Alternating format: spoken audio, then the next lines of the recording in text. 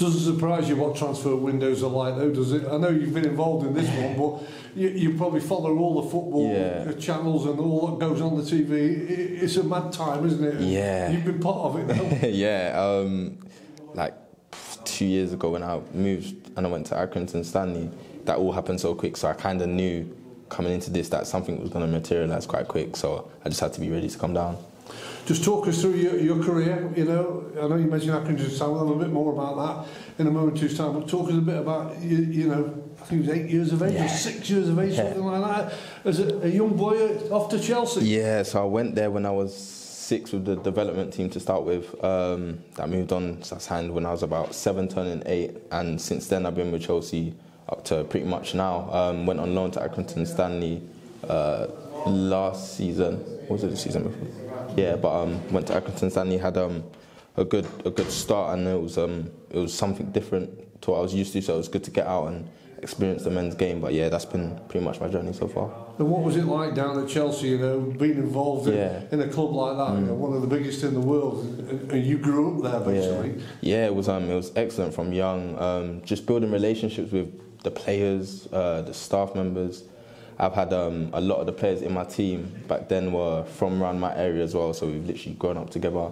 But yeah, it was amazing being part of such a massive football club, but now's the next step and hopefully I can build on and push on here. Being involved with that club and some of the biggest players in the world, I know your paths didn't cross with a favourite of this particular football club in Steve Holland.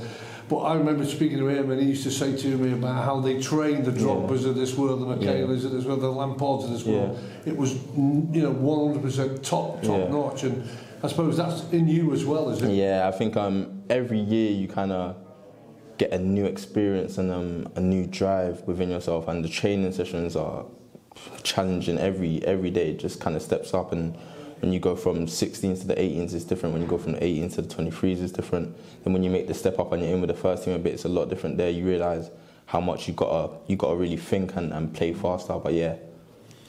This is your second loan now. Well, not now, because it's your second move out because you've signed a permanent deal at Crewe. But how important was getting that first loan? And how difficult was it? Because many times there have been a lot of players coming here on loan and they found it hard, that first loan. Is that something that you have to take and gain the experience from? Yeah, I think it's always hard coming from the 23s football into like a loan setup or a different thing going into men's football. It's a lot different depending on where you go as well. So you just kind of have to get used to it and adjust. When I first went out, I was lucky enough to in my first couple of games get a few goals, and from there I kind of picked up and just kind of kept going with it. Then towards the end of the season I wasn't playing as much, got injuries. So yes, it's a difficult time when you're moving clubs and going on loan to different places, but you just kind of, you got to get used to it, getting the rhythm, and then when the rhythm comes, then the way you play comes out a bit more, and you just got to keep building like that. How do you see this permanent move then now for you at this stage of your career? What can it do for you? It could do a lot of things. Hopefully in a good direction, and this club, I know the amount of players they push and coming through the academy and things like that, and they will play young players. That was one thing that was really important to me, to get into a team that I could get on the pitch for and really show what I'm about. So yeah, that's been my main thing. Goals, there's 1 or 2 goals in there. I've noticed that you got off with a dream start. On the old, the Football League trophy game a few years ago. Is that part of the makeup of what you've got and what you're bringing? I pride myself a lot on my attacking play. I think going forward I've got a lot to offer. So if that's goals, assists, creating chances, I think in that aspect I've got a lot to offer the team. And when I went to Accrington, luckily enough, I got the 3 goals in the first game, then a goal in the second game, and it really just helped to kind of put me in a position where I feel like, I can do this. The one thing that's got to happen here, there's going to be a few of you newcomers.